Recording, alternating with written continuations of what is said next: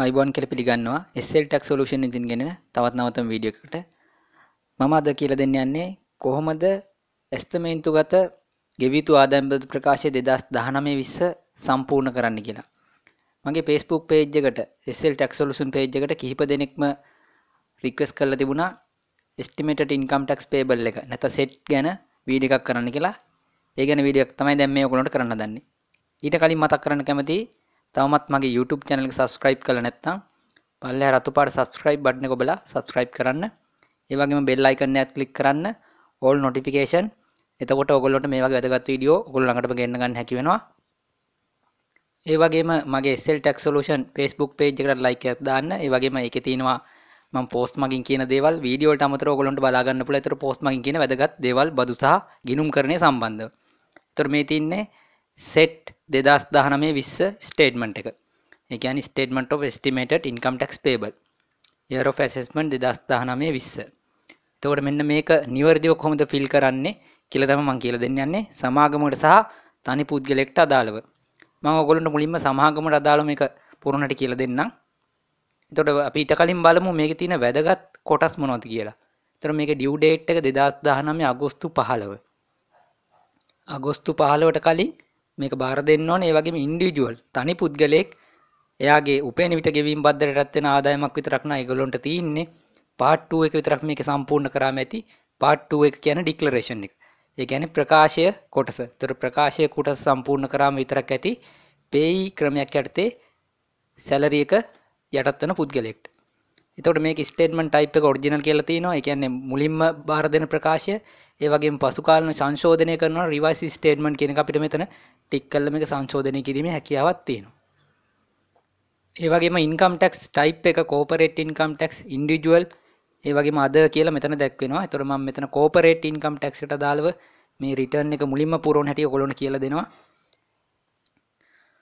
මේකේ එතකොට තියෙනවා source of income යටතේ employment business investment other කියලා. එතකොට දැන් මේක business එකක් නිසා corporate income tax එකක් නිසා මම මෙතන සම්පූර්ණ කරලා තිනවා. ඒ වගේම 10 20 30 40 කොටස් 4 එකතුව 50 කේජ් එකට දෙනවා total එක විදියට. ඒ වගේම අඩු කරන්න පුළුවන් qualifying payment and relief ටික අඩු කරන්න පුළුවන් 60 කේජ් එක. එතකොට 70 කේජ් එකට අපිට ගන්න පුළුවන් මේ දෙකේ වෙනස. ඊට පස්සේ estimated tax liability එක අපි 80 කේජ් එකේ දානවා. ඒ වගේම foreign tax credit එකක් තියෙනවනේ estimate කරපු. ඒක අඩු කරන්න පුළුවන්. එතකොට 80 සහ 90 කේජ් අතර වෙනස අපිට estimated tax payable එක විදිහට ලබා ගන්න පුළුවන්. එතකොට මේකේ මම පුරවලා තියෙන්නේ මම මේක ඔයගොල්ලන්ට පැහැදිලි කරන්නම්. කම්පැනි එකට අදාළව corporate income tax එකට අදාළව කොහොමද මේ ටික සම්පූර්ණ කරන්න කියලා. ඊට කලින් මම ඔයගොල්ලන්ට මේකේ part 2 කොටසත් පෙන්නන්නම්. ඒතර part 2 කොටසේ තියෙන declaration එක. ඒතර මේකේ තියෙනවා did statement or part of statement is prepared by a person other than declarant කියලා. එතකොට ඒක no කරොත් අපි පුරවන්න ඕනේ B කොටස විතරයි. කියන්නේ අදාළ මේ ප්‍රකාශය පුරවන සමාගමේ අධ්‍යක්ෂකවරයෙකු හෝ අයිතිකාරයා හෝ තනි පුද්ගලයෙක් නම් ඔහු අදාළ පාර්ශව විසින් තමයි මේක part B එක පුරවන්න ඕනේ. එතකොට years කියන එක අපි apply කරොත් මෙතන දින if years please fill part A and B. එතකොට part A එක ඒ කියන්නේ අනුමත ගණකාධිකාරීවරයෙක් හෝ වෙනත් නියෝජිතයෙක් ඒජන්ට් කෙනෙක් මේක සම්පූර්ණ කරලා තියෙනවා නම් එයා part A එක පුරවන්න ඕනේ. ඒ වගේම part B එකත් අනිවාර්යෙන් පුරවන්න ඕනේ අදාළ මේ ප්‍රකාශය අයිතිකාරීත්වය දරන ආයතනය හෝ පුද්ගලයා.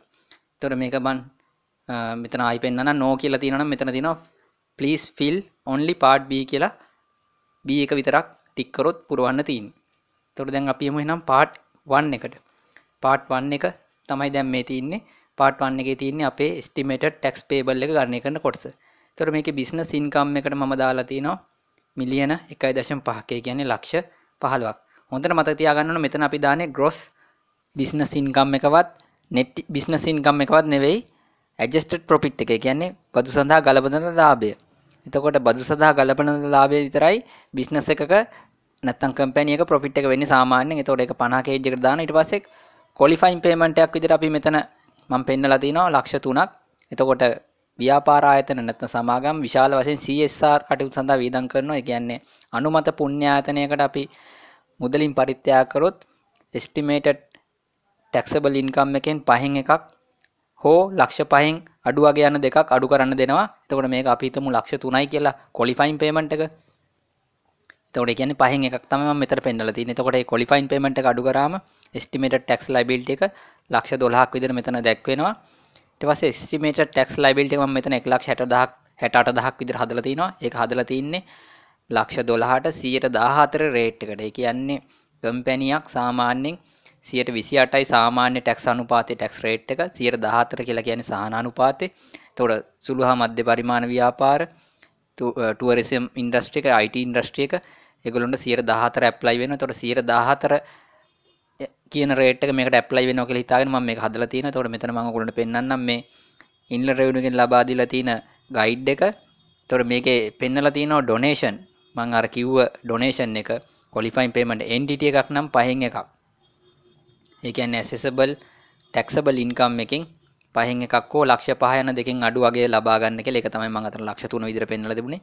ඒ වගේම ඉන්ඩිවිජුවල් කෙනෙක් වුණොත් 3න් එකක් හෝ 75000 යන දෙකෙන් අඩු වගේ තමයි ලබා ගන්න ඕනේ.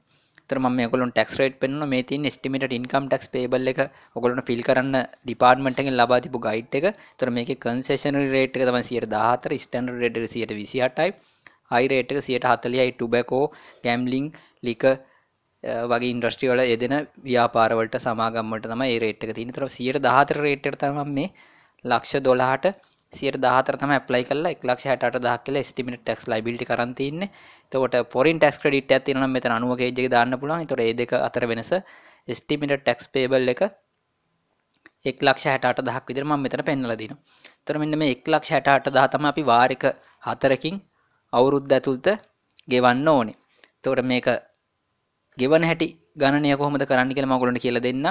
එතකොට මේ විදිහට තමයි අපි එතකොට කම්පැනිට අදාළව estimated tax payable එක ගණනය කරගන්නේ. එතකොට මම ඔයගොල්ලන්ට ඊට පස්සේ පෙන්නන්නම් කොහොමද individual income tax එකකට අදාළව මේක ගණනය කිරීම සිදු කරන්න කියලා. ඒකට inland revenue department එකෙන් ගණනය කිරීම කීපයක් ඔයගොල්ලෝ වෙනුවෙන් අප්ඩේට් කරලා තිනවා. මම ඒ ගණනය කිරීම මෙතන භාවිතා කරන්න. මේ තියෙන්නේ ගණනය කිරීම. මේක දැන් දවස් දෙකකට විතර කලින් තමයි වෙබ්සයිට් එකට අප්ලෝඩ් කරේ. ඒතර මෙතන තියෙනවා කොහොමද ඉන්ඩිවිජුවල් නැත්නම් තනි පුද්ගලයෙක් වෙනුවෙන් 2019-20 තක්සේරු වර්ෂයට estimated tax payable එක ගණනය කරන්න කියලා.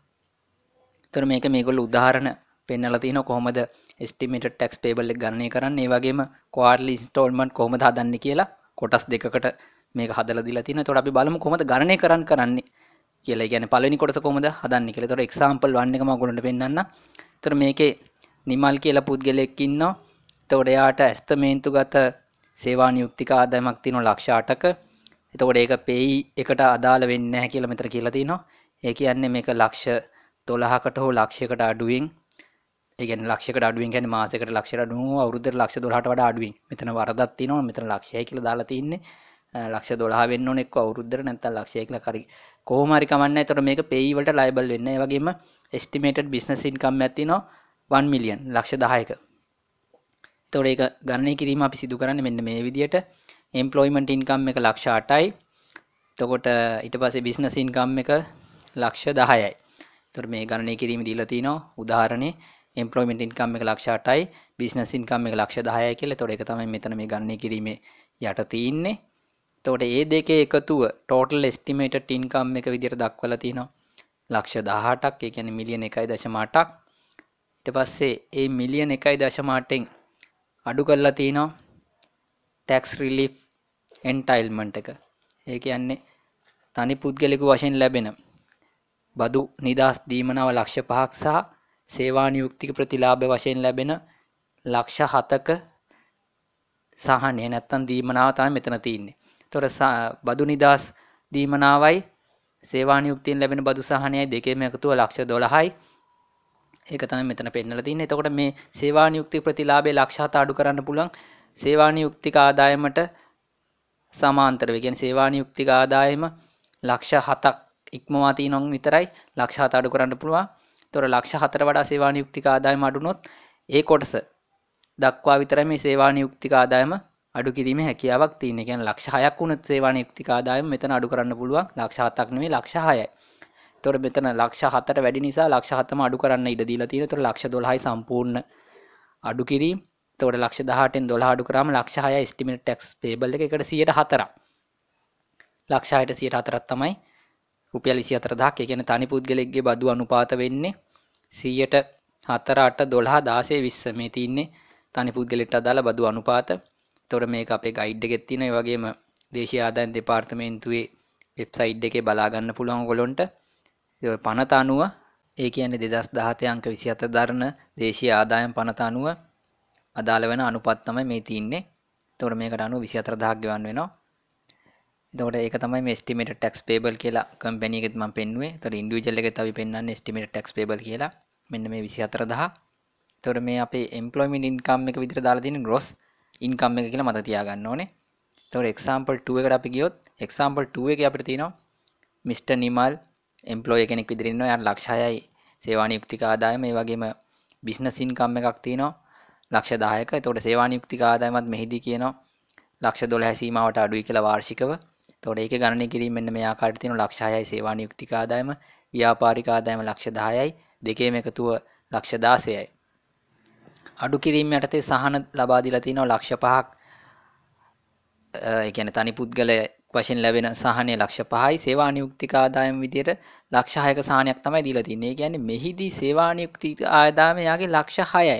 කියන්නේ ලක්ෂ 7ක් හෝ 7කට වඩා වැඩි වුණොත් විතරයි ලක්ෂ 7ක් විදියට සහනය ගන්න වෙන්නේ. එතකොට ඒ උපරිම ලක්ෂ 6ක් නිසා මෙහිදී සහනය ලක්ෂ 6යි ලැබිලා තින්නේ. එතකොට මේ දෙක එකතුව ලක්ෂ 11ක් විදියට මෙයාට හම්බෙලා තිනවා. ඒක තමයි මේ කියලා තියෙන ලක්ෂ 7ක් වුණත් සේවානියුක්තික ආදායම නිදහස් සීමාව උපරිම සේවානියුක්තික ආදායම මෙයාගේ තියෙන ලක්ෂ 6යි. ඒ නිසා ලක්ෂ 7ක් වෙනකොට ලක්ෂ 6ක් තමයි මෙයාට ලැබිලා තියෙන්නේ. එතකොට ඒ සීමාවට යටත් තමයි සේවානියුක්තික ආදායම මෙතනදී අඩු කරන්න පුළුවන්. එතකොට මේ දෙක එකතුව ලක්ෂ 11යි. එතකොට ලක්ෂ 16න් ලක්ෂ 11 අඩු කරනවා ලක්ෂ 5යි. estimated taxable income එක. එතකොට ඒකට estimated tax payable එක 104යි. කියන්නේ මුල් ලක්ෂ 6 දක්වා 104ක් නිසා මෙන්න මේ වගව අනුව මුල් ලක්ෂ 6ට 104ක් නිසා අපි එයාගේ estimated tax payable එක ලක්ෂ 5ට ගණනය කරලා තිනවා 20000ක් වශයෙන් 104ක් භාවිතා කළා. කියන්නේ 104 රේට් එකට 20000ක් විදිහට ගණනය කරලා තිනවා. ඊට පස්සේ අපි උදාහරණ 3 බැලුවොත් උදාහරණ 3 කියනවා Mr. A කියන එක්කෙනා B කියන කම්පැනි එක සේවා නියුක්තිකෙක් විදිහට වැඩ කරනවා 2019 20 අවුරුද්දේ යාගේ අපේක්ෂිත ආදායම ඒ කියන්නේ සේවා නියුක්තික ආදායම ලක්ෂ 23යි. ඒ වගේම එයා බිස්නස් එකක් කරනවා ඒකේ අදාළ ආදායම ලක්ෂ 5යි. ඒ වගේම රෙන්ට් ඉන්කම් එකක් එයාගේ තියෙනවා. ඒ රෙන්ට් එකට අදාළව 1,20,000ක ආදායමක් තියෙන. එතකොට ඒක එම්ප්ලොයිමන්ට් ඉන්කම් එක ලක්ෂ 23යි. ඒ වගේම බිස්නස් ඉන්කම් එක ලක්ෂ 5යි. ඉන්වෙස්ට්මන්ට් ඉන්කම් එක ඒ කියන්නේ රෙන්ට් එක යටතේ ලැබෙන ඉන්කම් එක 1,20,000. ඒතර රෙන්ට් එක අපි ඉන්වෙස්ට්මන්ට් ඉන්කම් එකක් විදිහට සලකනවා නව පනත අනුව. ඒතකොට මේ ආදායම් මූලාශ්‍ර තුන අපි මෙතන දක්වලා තිනවා. ඒතකොට ආදායම් මූලාශ්‍ර තුනෙන් මෙයාට හිමි වෙන සමස්ත ආදායම නැත්නම් total estimated income එක 29,20,000ක් විදිහට මෙතන දක්වලා තිනවා. එතකොට මේ 29,20,000න් මෙයාට අඩු කරන්න පුළුවන් සහන විදියට තනි පුද්ගලයෙක් නැත්නම් නේවාසික පුද්ගලයෙක් විදිහට ලැබෙන බදු නිදහස් දීමනාව ලක්ෂ 5ක් සහ සේවා නියුක්තික ආදායමට හිමි වන ලක්ෂ 7 නැත්නම් බදු නිදහස් සහනය. එතකොට මේකෙදී ලක්ෂ 4ට වඩා සේවා නියුක්තික ආදායම මෙයාගේ වැඩි නිසා ලක්ෂ 7 සහනය මෙයාට ලබා ගන්න පුළුවන්. එතකොට ලක්ෂ 12ක් සම්පූර්ණ මෙයාට අඩු කරන්න පුළුවන්. එතකොට මේ ලක්ෂ 12 අඩු කරාම මෙයාගේ estimated taxable income එක 14,20,000ක් විදියට මෙතන දක්වලා තිනවා. එතකොට මෙයාගේ gross estimated tax payable එක අපි ගණනය කරනවා මේ 17,20,000ට අදාළ අනුපාත වලට අනුව. ඒ කියන්නේ තනි පුද්ගලෙට හිමි වන අනුපාත අනුව අපි ගණනය කිරීම සිදු කරනවා. මෙතන මම පෙන්නනවා මේගොල්ලෝ තරුවක් දාලා තිනවා මේ ඉන්න රෙවෙනියු එකෙන් තරුවක් දාලා දක්වලා තිනවා මෙන්න මේ 17,20,000 progressive rate එකට ගණනය කරන්න කියලා. progressive rate එක කියලා කියන්නේ මේ තනි පුද්ගලෙට අදාළ වන බදු වලට යටත් වන සීමාවන් සහ බදු අනුපාත යටතේ මේව ගණනය කරන්න. ඒතර 1,34,400ක් යටතේ ලැබිලා තියෙනවා. ඒතර ඒක ගණනය කරලා තියෙන්නේ මුල් ලක්ෂ 6ට 104යි, ඊළඟ ලක්ෂ 6ට 108යි, ඊළඟ ලක්ෂ 6ට නෙවෙයි ඉතුරු බැලන්ස් එකට. ඒ කියන්නේ මේක 17,20,000ක් නිසා මෙයාගේ සම්පූර්ණ ආදායම ඉතුරු 5,20,000ට 112ක් තමයි ගණනය කරලා තියෙන්නේ. ඒතර බැලන්ස් එකට 12යි, මුල් ලක්ෂ 6ට 104යි, ඊළඟ ලක්ෂ 6ට 108යි වශයෙන් තමයි මේක ගණනය කරලා තියෙන්නේ. එතකොට සම්පූර්ණ estimated tax payable එක 1,34,400යි. නමුත් මේකෙදි තව අඩු කිරීමක් සිදු කරලා තිනවා. මෙයා payee ගෙවන පුද්ගලයෙක්. එතකොට මේ උදාහරණ අනුව මෙයා pay ගෙවන පුද්ගලයෙක්. එතකොට estimated pay deduction එකක් මේදී අඩු කිරීමට ලබා දීලා තිනවා 64000ක් වශයෙන්. එතකොට මේ 64000 අඩු කරලා estimated tax payable එක 70400ක් විදිහට මෙහිදී ගණනය කරලා තියෙනවා. එතකොට ඕගොල්ලෝ මතක තියාගන්න ඕනේ මූලික කරුණ තමයි gross estimated tax payable එකකින් මෙන්න මේ අමතර ඒ කියන්නේ pay ගෙවන කෙනාගේ pay deduction එක අඩු කරලා තමයි මෙතන estimated tax liability එක අරගෙන තියෙන්නේ. එතකොට කිසිම විටකට තනි පුද්ගලයෙක්ගේ estimated tax payable එකට estimated tax liability එකට සමාන නොවෙන්න පුළුවන්. එතකොට මෙතන තියෙනවා අපේ ගණනය කිරීම pay එකට කොහොමද ගණනය කරේ කියලා අපිට බලා ගන්න පුළුවන් මේ 64000 අපි ලබාගත්ත විදිය. මේ තියෙන්නේ calculate by application progressive tax rate කියන එක. ඒ කියන්නේ කොහොමද gross estimated taxable income එක 134400 ගන්න කියලා තමයි තියෙන්නේ. ඒ කියන්නේ අපේ වගුව අනුව 4 8 12 16 කියන අනුපාත අනුව එක ගන්නවා. මේ තියෙන්නේ estimated pay deduction එක අපි කොහොමද ගණනය කරේ කියන එක. estimated employment income එක 23 ලක්ෂයයි. ඊට පස්සේ අඩු කරා එයාට ලැබෙන සහන ලක්ෂ 12 ලක්ෂ 5 සහ ලක්ෂ 7 වශයෙන්. ඒතර ලක්ෂ 12ම මෙතනදී අඩු කිරීමක් විදිහට සලකනවා. මොකද ඒක අඩු කළා pay අඩු කරන නිසා ඒ අගේ අඩු කළා ලක්ෂ 12 අඩු කළා අපි ඉතුරු වන බැලන්ස් එකට ලක්ෂ 11ට pay අඩු කරලා තියෙනවා. මුල් ලක්ෂ 6ට 124,000යි ඉතුරු ලක්ෂ 540,000යි. එතකොට 64000යි සම්පූර්ණ pay deduction එක estimated pay deduction එක. එතකොට මෙන්න මේ estimated pay deduction එක තමයි අපි අතනදී 64000ක් විදිහට අඩු කරලා පෙන්වන්නේ. එතකොට මේකෙදි මතක තියාගන්න ඕනේ අපි මෙතනට ගන්නේ gross employment income එක කියන එක තමයි ඔයගොල්ලෝ මතක තියාගන්න ඕනේ. ඒක නිසා තමයි මේ යටදී estimated tax liability එකේ ගණනය කරනකොට pay එක අපිට අඩු කරන්න අවස්ථාව ලබා දෙන්නේ. එතකොට මේ estimated tax liability එක කිසිම විටකත් සමාන වෙන්නේ නැහැ estimated tax payable එකට. එතකොට estimated tax payable එක estimated tax liability එකෙන් වෙනස් වෙන්න පුළුවන්. මෙන්න මේ tax එක සඳහා අපිට ලබා දීලා තියෙන pay වගේ හේතු නිසා. එතකොට මෙතන 64000ක් අපිට pay එකක් වශයෙන් employment income එකට ලබා දීලා තියෙන නිසා නැත්නම් pay අපි ගෙවන නිසා මෙතන estimated tax liability එක අපේ අඩුවීමක් වෙනවා. කියන්නේ taxable income එකට estimated taxable income එකට අනුපාතය සමාන වෙන්නේ නැහැ. කියන්නේ 1,34,400ක් තමයි සාමාන්‍යයෙන් එන්න ඕනේ. එතකොට estimated tax payable එක estimated tax liability මේ කම්පැනි තියෙන estimated tax liability එක estimated taxable income එකට 117ට සමාන වුණා. නමුත් මෙතනදී estimated taxable income එක 17,20,000ට 1,34,400 සමාන වෙන්නේ නැහැ. අපි එතනට අදාළ කරගන්න 70,400. මම මේ ඔයගොල්ලන්ට කියන එක මෙන්න මෙතනදී සම්පූර්ණ වෙයි මේ රිටර්න් එක පුරවලා තියෙන හැටියට මම ඔයගොල්ලන්ට පෙන්නන්නම්. මෙන්න මෙතන තියෙනවා රිටර්න් එක පුරවලා තියෙන employment income එක ලක්ෂ 23ක් විදිහට මෙතනදී දක්වලා තියෙනවා. ඒ කියන්නේ අපේ සම්පූර්ණ gross employment income එක, ඒ වගේම business income එක ලක්ෂ 5යි, ඒ වගේම investment income එක rent එකකින් ආපු 1,20,000යි. ඒ තුන එකතුව තමයි මෙතන 29,20,000 කියලා අරන් තින්නේ. ඊට පස්සේ සහන ටික අඩු කරලා තිනවා ලක්ෂ 12ක් විදිහට. ඊට පස්සේ 10,20,000ක් විදිහට estimated taxable income එක අරන් තිනවා. එතකොට estimated tax payable එක 70,400යි. ඒ කියන්නේ අපි ගණනය කරා 10,20,000ට 1,34,400ක් විදිහට gross taxable income එක. ඒ කියන්නේ gross estimated tax payable එක. නමුත් gross estimated tax payable එක නෙවෙයි අපේ tax liability එක වෙන්නේ 70,400යි. ඒ කියන්නේ අපේ taxable income එකට මෙතන estimated tax payable එක සමාන වෙන්නේ නැහැ. ඒ කියන්නේ estimated taxable income එකට estimated tax payable එක සමාන නොවන්නේ අපේ pay අඩු කිරීම තියෙන නිසා. එතකොට කිසිම විටක අපේ estimated taxable income එකට estimated tax liability එක සමාන නොවෙන්න පුළුවන්.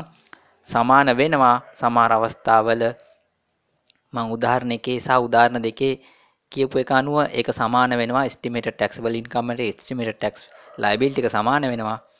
නමුත් මේ තුන්වෙනි උදාහරණයේදී මේක සමාන වීමක් වෙන්නේ නැහැ.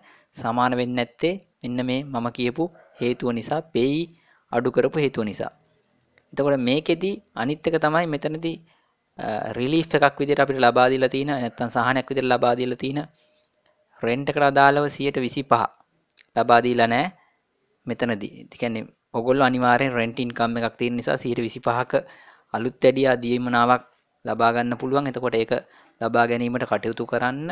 ඒතර මේකෙදි ඒක ලබා දීලා නැහැ. මෙතන ලබා දීලා තියෙන්නේ ලක්ෂ 5 සහ ලක්ෂ 7 විතරයි. ඒතකොට 30000ක් 1,20,000ට 125ක රුපියල් 30000ක මෙතන සහනයක් ගන්න පුළුවන් රෙන්ට් ඉන්කම් එකට. ඒතකොට ඒකත් දාලා මෙතන අඩු කිරීම ලබා ගන්න පුළුවන්. ඒතකොට ඒක මේ ගණනය කිරීමේදී ඒගොල්ලන්ට මග හැරිලා තියෙන බව මට පේනවා. නමුත් අපිට ඒක හදනකොට අපේ ඒ සහනයත් ලබා ගැනීමේ හැකියාවක් තියෙනවා. ඒතකොට ඒක පනතෙත් අපිට ලබා දීලා තියෙනවා. ඒ සහනය මම ඔයගොල්ලන්ට පෙන්නුවේ ඒක තමයි. එතකොට අපි උදාහරණ හතරට ආවොත් හතරවෙනි උදාහරණේ තියෙනවා Mr. Pial is a resident individual. එතකොට එයා treasury bill අරගෙන තිනවා. එතකොට ඒක expected interest income එක treasury bill වල මිලියන 2යි. ඒ කියන්නේ ලක්ෂ 20යි. එතකොට එයාගේ business එකක් කරන එයා 2019-20 business එකේ අපේක්ෂිත ආදායම ලක්ෂ 24යි. එතකොට එයාගේ ගණනය කිරීම අපි මෙන්න මේ ආකාරයට සිදු කරන්න පුළුවන්. estimated business income එක විතරයි මේකෙදි සැලකිලිට ගන්නෙ. එතකොට ලක්ෂ 24යි. එතකොට ඒක තමයි assessable income එක total estimated assessable income එක. ඒකෙන් පුද්ගලික වශයෙන් ලැබෙන ලක්ෂ 5 බදු නිදහස් දීමනාව ලැබෙන. එතන මෙතන employment income එකක් නැති නිසා ලක්ෂ 7 ලැබෙන්නේ නැහැ. එතකොට ඒක අඩු කරාම 19 ලක්ෂයක් විදියට මෙයාගේ estimated taxable income එක ලැබෙනවා. එතකොට estimated taxable income එකට අපි තනි පුද්ගලට අදාළ වෙන අනුපාත ආදේශ කළා. මුල් ලක්ෂයට 104යි, ඊළඟ ලක්ෂයට 108යි, ඊළඟ ලක්ෂයට 112යි, ඉතිරි ලක්ෂයට 116ක් විදියට යාගේ සම්පූර්ණ estimated tax එක ඒ කියන්නේ බිස්නස් එකට අදාළව 1,60,000ක් විතර අපි මෙතන ගණනය කරලා තිනවා. නමුත් මෙයා treasury bill අරගෙන ඒකෙන් ලක්ෂ 20ක ආදායමක් ලැබෙන නිසා ඒකට 105ක් බැගින් බද්දක් අඩු කරන්න ඕනේ. මොකද treasury bill වලට අපි withholding එකක් කපන්නේ අඩු කරන්න. ඒ නිසා ඒකත් සැලකිල්ලට ගන්න ඕනේ. මෙයාගේ estimated tax payable එක ගණනය කරනකොට. එතකොට මේ දෙකේම එකතුව තමයි 1,60,000 සහ ලක්ෂ 20ට 105 බැගින් ලක්ෂයයි. business income එක 1,60,000යි 2,60,000ක් තමයි estimated tax payable එක වෙන්නේ මේ උදාහරණ 4 අනුව. එතකොට කලින් උදාහරණේ estimated tax payable එක අඩු වුණා. නමුත් මේකෙදි estimated tax payable එක වැඩි වෙනවා. එතකොට මේකෙදි කියලා තියෙන එතකොට treasury bill වලට මේක අනුපාතය 105ක් විදිහට හදලා ගන්න ඕනේ කියලා. මොකද treasury bill අපි withholding අඩු කරන්නේ නැති නිසා ප්‍රභවයේදී. එතකොට මේකේ business income එක ලක්ෂ 24ක් විදිහට දානවා. එතකොට ඒක තමයි total estimated taxable income එක. එතකොට ලක්ෂ 5 අඩු කරන පුද්ගලයෙක් වශයෙන් ලැබෙන. එතකොට ලක්ෂ 19 යාගේ estimated taxable income එක. නමුත් estimated tax payable එක නැත්නම් estimated tax liability එක 2,60,000ක් වෙනවා. 2,60,000ක් වෙනවා. ඒ කියන්නේ estimated taxable income එකට වඩා වැඩි estimated tax payable එක නැත්නම් estimated tax liability එක යාගේ වැඩි. කලින් උදාහරණයේදී estimated taxable income එකට වඩා estimated tax liability එක නැත්නම් estimated tax payable එක අඩු වුණා pay ගෙවීම හේතුවෙන්. මෙතනදී භාණ්ඩාගාර බිල්පත් නිසා estimated taxable income එකට වඩා estimated tax liability එක වැඩිවීමක් සිදු වෙලා තියෙනවා. එතකොට මෙතනදී ඔයගොල්ලන්ට පැහැදිලි නැති කොහොමද මේ වාර්තාව පුරවන්නේ treasury bill එකක් තිබුණොත් කියලා. එතකොට මෙන්න මේ තියෙන්නේ pay ගණනය කරපු උදාහරණය අනුව 70,400ක් තමයි මෙතනදී උනේ මෙන්න මේ pay deduction එක නිසා. එතකොට එතනදී estimated taxable income එකට වඩා estimated tax liability එක අඩු වුණා. මෙතනදී estimated taxable income එකට වඩා estimated tax liability එක නැත්තම් payable එක වැඩි වීමක් තමයි මෙන්න මේ උදාහරණෙදී උනේ.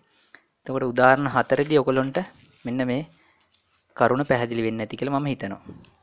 ඊට පස්සේ අපි දැන් බලමු එහෙනම් කොහොමද මෙන්න මේ estimated tax payable එක අපි ගණනය කරපු කම්පැනි එකට අදාළව සහ ඉන්ඩිවිජුවල් පුද්ගලට අදාළව අපි උදාහරණ 4ක් ගණනය කරා. ඒකෙදි ඒක ගණනය කරන්නේ කොහොමද කියලා. කියන්නේ quarterly payment ගණනය කරන්නේ. ඒතර quarterly installment එක අපි E කියලා මෙතනදී දක්වලා තිනවා. ඒක හදන්නේ A අඩු කිරීම C බෙදීම B. A අඩු කිරීම C බෙදීම B. එතකොට එතන A කියලා අදහස් දක්වලා තියෙන estimated tax payable එක. ඒ කියන්නේ මේ කම්පැනි අපි හදපු 1,68,000. ඒ වගේම අර ඉන්ඩිවිජුවල් එකේදී අපි හදපු උදාහරණ 4 අන්තිමට ආපු වගේ. එතකොට B කියලා කියන්නේ number of installment remaining including the current installment. කියන්නේ වර්තමාන වාරිකයට ඇතුළත්ව ගෙවීම නිතර ඇති වාරික. ඒ වගේ C කියලා තින්නේ අපි කලින් කරපු installment තියෙනවා නම් මේක හදන්න කලින් සිදු කරපු වාරික ගෙවීම් තියෙනවා ඒවා. එතකොට එන්න ඒ උදාහරණය නැත්තම් මෙන්න මේ සූත්‍රයට අනුව අපිට පුළුවන් quarterly installment payment එක නැත්තම් වාරිකයේ ගණනය කරන්න කොහොමද කියලා අර estimated tax payable එකට දාලා වාරිකේ. එතකොට මම මෙතන පෙන්නන්නම් මේ ගණනය කිරීම මේගොල්ලෝ හදලා තියෙන විදිය example 5 අපි හිතමු එතකොට කවුරු හරි පුද්ගලයෙක්ගේ ආයතනයේගේ එස්ටිමේටඩ් ටැක්ස් පේබල් එක ලක්ෂ 20යි. ඒ කියන්නේ මේ කම්පැනි අපි ගණනය කරේ 1,68,000. ඒ වගේම පුද්ගලයෙක්ට අපි ගණනය කරපු අගයන් වගේ මෙතන එන්න අගය ලක්ෂ 20යි කියලා. එතකොට ඒක තමයි මේ දක්වලා තියෙන්නේ. එතකොට මෙයා අගෝස්තු 15ට කලින් ඇඩ්වාන්සස් මුකුත් ගෙවලා නැහැ. එතකොට මෙන්න මේ ආකාරයට ක්වාටර් 1 එක අපි හැදුවොත් B කියන එක 4 විදියට ක්වාටර් 1 එකෙත් ක්වාටර් 2 එකේ 3ක් විදියටත් ක්වාටර් 3 එකේ 2ක් විදියට ක්වාටර් 4 එකේ 1ක් විදියටත් තියෙනවා. එතකොට ක්වාටර් 1 එකේදී අපි කිසිම වාරිකයක් ගෙවලා නැති නිසා B 4යි ක්වාටර් 2 එකේදී වාරික එකක් ගෙවු නිසා වාරික 3යි ක්වාටර් 3 එක වෙනකොට වාරික දෙකක් ගෙවලා නිසා ඉතිරි 2යි 4 එකේදී 3ක් ගෙවලා නිසා ඉතිරි 1යි. එතකොට C කියන එක මුළු ගෙවලා නැති නිසා පළවෙනි එකේදී බිංදුවයි දෙවෙනි එක වෙනකොට ලක්ෂ 5ක් මුලින් ගෙවලා තියෙන නිසා ලක්ෂ 5යි තුන්වෙනි එක වෙනකොට ලක්ෂ 10ක් ගෙවලා තියෙන නිසා ලක්ෂ 10යි හතරවෙනි එක ලක්ෂ 50000ක් ගෙවලා තියෙන ලක්ෂ 50000ක් කලින් ගෙවලා තියෙන විදිහට තියෙනවා. එතකොට මේක අපි ගණනය කරන්න පුළුවන් මෙන්න මේ ආකාරයට ඉන්ස්ටෝල්මන්ට් 1 2 3 4 වාරික අඩු කළා. එතකොට මේකෙදි සමාන වාරිකයක් තමයි ලැබෙන්නේ ලක්ෂ 5 ගානේ. ලක්ෂ 5 ගානේ සමාන වාරිකයක් මෙන්න මේ නියමිත දිනවලට කලින් ගෙවීම් සිදු කරන්න ඕනේ. එතකොට අපිට මෙතනදී ඇඩිෂනල් ඩිඩක්ෂන් එකක් දීලා තිනවා ෆයිනල් ක්වාර්ටර්ලි ඉන්ස්ටෝල්මන්ට් පේමන්ට් එකක් අඩු කරන්න පුළුවන් මේ වාරික ගෙවනකොට ක්වාටර් එකේ වාරික ගෙවනකොට මෙන්න මේ ආකාරයට ඇඩිෂනල් ඩිඩක්ෂන් එකක් තියෙනවා අතිරේක අඩු කිරීමක්. මේක අපි E ඍණ F විදියට E කියලා කියන්නේ අපේ ක්වාර්ටර්ලි පේමන්ට් එක කියන්නේ ලක්ෂ 5 බැගින් අපි සමාන වාරික විදියට අර උදාහරණ පෙන්නපු වගේ E කියන්නේ ක්වාර්ටර්ලි පේමන්ට් එක 5 ගානේ අපි ලක්ෂ 20 බෙදපු එක 4ෙන් බෙදපු එක. එතකොට E කියන්නේ ඒ අගය. ඒකෙන් අඩු කරනවා F කියලා කියන්නේ මෙන්න මේ අතිරේක අඩු කිරීම. එතකොට අතිරේක අඩු කිරීම තමයි අපි F කියලා කියන්නේ. එතකොට මෙන්න මේ 5 තමයි E කියලා අපි හඳුන්වන්නේ. ඒ කියන්නේ ක්වාර්ටර්ලි පේමන්ට් එක. එතකොට ඒක තමයි මෙතන E කියලා දක්වලා තින්නේ.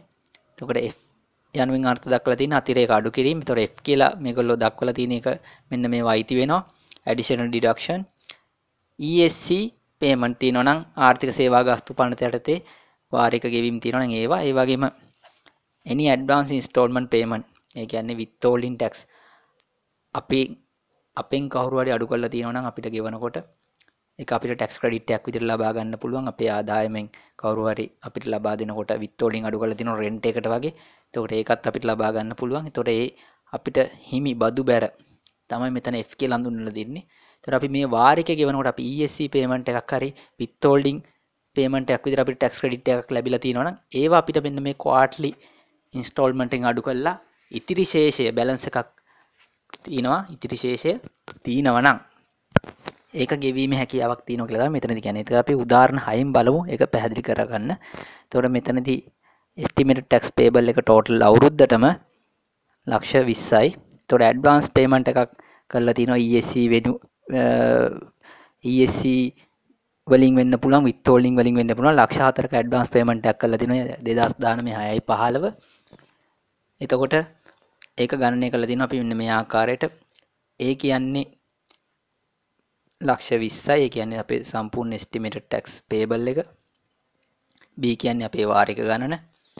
ඒ කියන්නේ 4 3 2 ආදී වශයෙන් කලින් උදාහරණ පෙන්න විදිහට. ඊට පස්සේ quarterly installment එක ලක්ෂ 5 බැගින් අපිට තියෙනවා. ඊට පස්සේ advance payment එක deduction එකක් විදිහට F කියන එක අපි දාලා තිනවා ලක්ෂ 4යි කියලා. එතකොට final quarterly payment එක අපි දාලා තිනවා 5 අඩු කිරීම 4 ලක්ෂයයි. ඒ කියන්නේ අපි ESC හරි withholding හරි ගෙවලා තියෙනවා නම් අපි ලක්ෂ 5ක් ගෙවන්න අවශ්‍ය නැහැ. ඒ ගෙවපු ESC එක withholding එක අඩු කරලා ඉතිරි ශේෂය self assessment එකක් විදිහට අපිට ලක්ෂ ගෙවීමේ හැකියාවක් තියෙනවා. ඒක තමයි මේ පැහැදිලි කරලා තියෙන්නේ final quarterly payment එකක් කියන. ඒතර final quarterly payment එකක් විදිහට මේගොල්ලෝ අදහස් කරලා තින්නේ. ඒ අපි ආදායම් බද්ධ වෙනුවෙන් ගෙවන ESC එකක් වෙන්න පුළුවන් withholding එකක් වෙන්න පුළුවන්. ඒක අපේ ආදායම් බද්ධෙන් තමයි අවසානයේට අඩු වෙන්නේ. ඒක අඩු කරලා ඉතිරි ශේෂය self assessment එකක් ස්වතක්සේරු බද්දක් විදිහට ගෙවන්න කියලා තමයි මෙතනදී මේ අදහස් කරලා තියෙන්නේ. ඒතර මේකෙදි ෆස්ට් ක්වාර්ටර් එක විතරයි මේගොල්ලෝ පෙන්නලා තින්නේ ඇප්ලයි කරලා තින්නේ. ඒතර අපිට ඒක සෙකන්ඩ් තර්ඩ් ෆෝර්ත් ක්වාර්ටර්ස් හැම එකටම ඇප්ලයි කිරීමේ හැකියාවක් තියෙනවා. ඒතර මේකත් එස්ටිමේට් එකක් නිසා ඔයගොල්ලෝ ESC ගෙවනවා නම් කලින් අවුරුදු වල රටාව බලලා ටර්න් එක බලලා මේක ඇප්ලයි කරගන්න පුළුවන්. ඒ වගේම රෙන්ට් ඉන්කම් එකක් ඔයගොල්ලන්ට තියෙනවා නම් ඔයගොල්ලෝ රෙන්ට් ඇග්‍රීමන්ට් එකක් ඇති ඒකේ ඔයගොල්ලන්ට බලා ගන්න පුළුවන් කොහොමද ඇස්තමේන්තුගත කුලිය ආදායම. එතකොට 10% තමයි කුලිය ආදායමෙන් withholding වෙන්නේ. එතකොට ඒක අපිට අපේ ක්‍රෙඩිට් එක බලා ගන්න පුළුවන් ඒකෙන් කොහොමද අපිට ලැබෙන ක්‍රෙඩිට් එක කියලා. ඒ විදිහට ඇස්තමේන්තු කරලා මෙන්න මේ අපේ ෆයිනල් ක්වාර්ටර්ලි පේමන්ට් එක හදාගෙන අපිට ඒ පරිදි ගෙවීමේ හැකියාවක් තියෙනවා. ඒතර ඒක තමයි මේ E ඍණ F කියලා අපිට ෆයිනල් ක්වාර්ටර්ලි පේමන්ට් එක විදිහට අපිට හඳුන්වා දීලා තියෙන්නේ. ඒතර මේකෙදි මුල් ක්වාර්ටර් එක විතරක් තියෙන නිසා ඒක 5න් 4 අඩු කරලා ලක්ෂය ගෙවලා ඉතිරි ක්වාර්ටර්ස් වලදී ලක්ෂ 5 බැගින් අඩු කරගෙන ඒ කියන්නේ ඉතිරි ක්වාර්ටර්ස් 3 ලක්ෂ 5 බැගින් මේගොල්ලෝ ගෙවීමට තියෙන අගයක් විදිහට පෙන්වලා තිනවා. එතකොට ඇත්තටම අපි ESC වසර පුරාම ගෙවනවා. විත්හෝල්ඩින් අපි වසර පුරාම ගෙවනවා රෙන්ට් ඉන්කම් එකක් තියෙනවනම්. එතකොට ඒක අපි අනිත් ක්වාර්ටර් වලදී සැලකිල්ලට ගන්න ඕනේ. එතකොට ඒක තමයි ඔයගොල්ලෝ පැහැදිලිව මතක තියාගන්න ඕන කරුණ. ගණනය කිරීමේදී පළවෙනි කාර්තුව විතරක් දෙවුණත් ඊළඟ කාර්තුවටත් මේක ආදේශ කිරීමේ හැකියාවක් තියෙනවා. මොකද ESC එකක් අපි හැම ක්වාර්ටර් එකකම ගෙවනවා. විත්හෝල්ඩින් එක හැම මාසෙම ගෙවනවා රෙන්ට් එකට අදාළව. එතකොට ඒ විදිහට තමයි අපි උදාහරණ ටික සම්පූර්ණ කරන්න ඕනේ. තනි පුද්ගලයෙක්ට අදාළව. ඒ වගේම කම්පැනි එකට අදාළ වුණත් අපි ගණනය කිරීම. දැන් මම අවසානයේට උදාහරණ 6 දී කිව්ව විදිහට තමයි පේමන්ට් එක 5 දී සහ 6 දී කිව්ව විදිහට තමයි තනි පුද්ගලයෙක් වුණත් ඒ වගේම කම්පැනියක් වුණත් පේමන්ට් එක හදා ගන්න ඕනේ. එතකොට දැන් අපි බලමු මේක රිවයිස් ස්ටේට්මන්ට් එකක් විදිහට කොහොමද දෙන්නේ කියලා. එතකොට අපිට ඕනම වෙලාවක මේ ස්ටේට්මන්ට් එක රිවයිස් කරන්න පුළුවන්. අපේ ලයබිලිටි එක එස්ටිමේටඩ් ටැක්ස් ලයබිලිටි එක අඩු හෝ වැඩි වුණොත් අපිට මේක රිවයිස් ස්ටේට්මන්ට් එකක් විදිහට නැවත දෙන්න පුළුවන්. මෙතන ටික් කරලා රිවයිස් ස්ටේට්මන්ට් කියන එක. එතන මේකෙදි උදාහරණ 7 දී දීලා තිනවා 2019 8.1 අපි ඔරිජිනල් ස්ටේට්මන්ට් එක බාර දීලා තිනවා. ඊට පස්සේ පසුව මේක සංශෝධනය කරලා තිනවා 2020 1.1. එතකොට මේකෙදි මුලින්ම අපි ලක්ෂ 20ක් කියලා තමයි ලයබිලිටි එක දීලා තින්නේ. පසුව අපි මේක සංශෝධනය කරලා තිනවා ලක්ෂ 30ක් විදියට. එතකොට ගණනය කිරීම සිදු කරන්නේ මේ විදිහට ෆස්ට් ක්වාර්ටර් එක ලක්ෂ 20යි, සෙකන්ඩ් ක්වාර්ටර් එක ලක්ෂ 20යි, තර්ඩ් එකේ ඉඳලා ලක්ෂ 30යි. එතකොට අපිට වාරික 4 3 2 1 ආදි වශයෙන් තියෙනවා. එතකොට මේකෙදි මුකුත් ඇඩ්වාන්ස් පේමන්ට් මුකුත් ගෙව්වා කියලා සඳහන් වෙන්නේ නැහැ. ඒවා ගෙවලා නම් ඒවත් ඒ විදිහට ආදේශ කරගන්න මම කියලා දීපු විදිහට. ඊට පස්සේ මෙතනදී අඩු කරලා මුල් ක්වාර්ටර් දෙකේදී ලක්ෂ 5 බැගින් වාරිකය හදලා තිනවා. ඊට පස්සේ ලක්ෂ 10ක්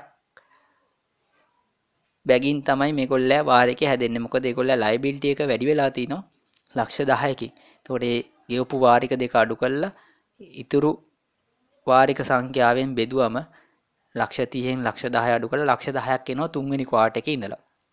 එතකොට ලක්ෂ 5යි ලක්ෂ 5යි ලක්ෂ 10යි ලක්ෂ 10යි තමයි ලක්ෂ 30 අපේ රිවයිස් ස්ටේට්මන්ට් එක ගන්න හැදෙන්නේ. එතකොට අපේ වගකීම වැඩි වීමක් තමයි මෙතනදී තියෙන්නේ. වගකීම අඩු වුණත් අපිට මේක රිවයිස් කරන්න පුළුවන් රිවයිස් ස්ටේට්මන්ට් එකක් විදියට. ඊට පස්සේ ඔයගොල්ලෝ මෙන්න මේ කරුණු ටිකත් මතක තියාගන්න. එතකොට දැන් මේ ආකාරයට තමයි අපේ ස්ටේට්මන්ට් එක පුරවන්නේ. එතකොට පර්සනල් රිලීෆ් යටතේ තව තියෙනවා සීනියර් සිටිසන් නැත්තම් ජ්‍යෙෂ්ඨ පුරවැසියෙක්ට බදු සහනයක් වසරකට මිලියන 1.5ක් දක්වා පොලි ආදායම් බද්දෙන් නිදහස්. එතකොට එතනත් බදු සහනයක් තියෙනවා. එතකොට මෙන්න මේ කරුණු තමයි එතකොට ඔයගොල්ලෝ මතක තියාගන්න ඕනේ. තවත් කරුණක් තමයි එතකොට ඔයගොල්ලෝ මේ වාර්තාව නිවැරදිව පුරවන්න මම කියලා දීපු ආකාරයට. ඒ වගේම මෙතන ගයිඩ් එකේ ලබා දීලා තියෙනවා ඔයගොල්ලන්ට මෙන්න මේ වැඩිදුර විස්තර අවශ්‍ය නම් මේ ප්‍රකාශය පුරනකොට මෙන්න මේ අංක වලට අමතලා ඔයගොල්ලන්ට දැනුවත් කිරීම ලබා ගන්න පුළුවන්. ඒ වගේම මේකේ වාරික ගෙවනකොට පීරියඩ් කෝඩ් නැත්තම් කාල සංකේත නිවැරදිව භාවිතා කරන්න ඔයගොල්ලෝ මතක තියාගන්න ඕනේ. මෙන්න මේ ආකාරයට කාල සංකේත භාවිතා කරේ නැත්තම් ඔයාලගේ පේමන්ට් වෙන කෝඩ් එකකට යන්න පුළුවන්. වෙන පීරියඩ් එකකට යන්න පුළුවන්. ඒ නිසා මෙන්න මේ ආකාරයට ෆස්ට් ඉන්ස්ටෝල්මන්ට් එක 19.21ක් වශයෙන් උත් 19.22 විදිහට සෙකන්ඩ් ඉන්ස්ටෝල්මන්ට් එකත් තර්ඩ් ඉන්ස්ටෝල්මන්ට් එක 19.23 වශයෙන් උත් අවසාන වාරිකයේ 19.24 වශයෙන් උත් ඕනෑම ලංකා බැංකු ශාඛාවකට ඔයගොල්ලෝ ගෙවන්න. ඒ වගේම තනි පුද්ගලයෙකුට අදාළව 0.5 කියන ටැක්ස් ටයිප් කෝඩ් එකත් සමාගමට අදාළව 0.2 කියන ටැක්ස් ටයිප් කෝඩ් එකත් භාවිතා කරන්න. එතකොට නියමිත දිනවලට ගෙවීමට ඔයගොල්ලෝ මතක තියාගන්න ඕනේ අගෝස්තු 15 ප්‍රථම වාරිකය, නොවැම්බර් 15 දෙවන වාරිකය, ඊළඟ වසරේ පෙබරවාරි 15 සහ මැයි 15 තුන්වෙනි සහ අවසාන වාරිකය ගෙවීමට මතක තියාගන්න. අදාළ දිනවලට වාරික නොගෙවුවොත් ඒවට දණ්ඩනයන් එකතු වෙන්න පුළුවන්. ඒ නිසා ඔන්න ඔය කරුණු තමයි ඔයගොල්ලෝ මතක තියාගන්න ඕනේ. එහෙනම් මගේ වීඩියෝ එක ඔයගොල්ලන්ට වැදගත් වෙන්න ඉති කියලා මම හිතනවා. දැන්ම subscribe කරන්න SL Tax Solution.